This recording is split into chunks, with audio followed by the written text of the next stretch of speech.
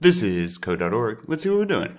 Create the dessert class by declaring instant variables for specific attributes and refactor the cookie class to be a subclass of the dessert class. Ooh, a lot going on there. Let's start with dessert class, and let's remember what an instance variable is. It's a variable for that class that's going to be related to whatever the class is focused on. So let's see what we have. Our refactor the cookie class, dessert class. So we need a flavor of dessert and the price, right? So it's the dessert class. So I'm just going to do the flavor will be a string, of course, because it's going to be a word, right? So I'm going to do private, which is the access modifier. That means only items within this class, only code within this class can use it. Don't let these terms scare you. You'll get the hang of this. String, which means it's going to be letters or a sentence.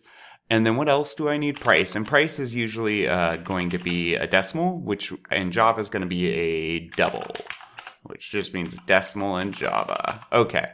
And then it's a good habit to get into comments explaining things like this. So cost of the dessert, things of this nature. If you find yourself repeating exactly the words that are already here and it's not easy to not do that, you might not need comments. Comments are great and you should liberally use them, but you don't need to comment everything, just to be clear.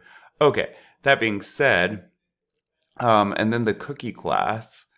Oh, it looks like, what do they want? Refactor the cookie class to be a subclass of dessert. Okay, and so for it to be a subclass, we need extends dessert, right? And that means, okay, this cookie class now can access everything that's within our dessert class. So it will have a flavor and a price automatically. So I can go ahead and kill this off.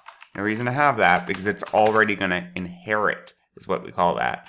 And, you know, I can add apparently they do want to comment here. I could have stolen theirs, but, you know, okay, cool and cool. In the food truck runner, instantiate a dessert object and a cookie object, then print the instant variables for the dessert and the cookie object by calling gotcha. So all they're saying is make a new variable, and instantiate an object of a class, dessert, and I'll call my dessert, I have no idea, yum, is going to be equal to, and I want a new dessert class, or a new dessert object like this.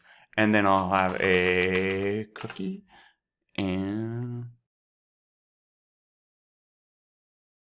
I'll say it's a sugar cookie. I thought about that more than I'd like to admit. And I'll just say new cookie, blah, blah, blah, right? You could even do like dessert with a lowercase here. So, but regardless, these will work. Name them whatever you want. And then they want us to print calling this method. So I'm going to go ahead and copy and paste it so I don't make an error. And I'll print out yum first. Paste. And then I'm going to do my cookie, which is sugar cookie, is what I did when I instantiated. Let's take a look. And this is looking great. So you can see the dessert class has flavor, price, and the cookie class has, oh, and it even tells us inherited flavor and price and is chewy. Let's hit test. Awesome. Onward.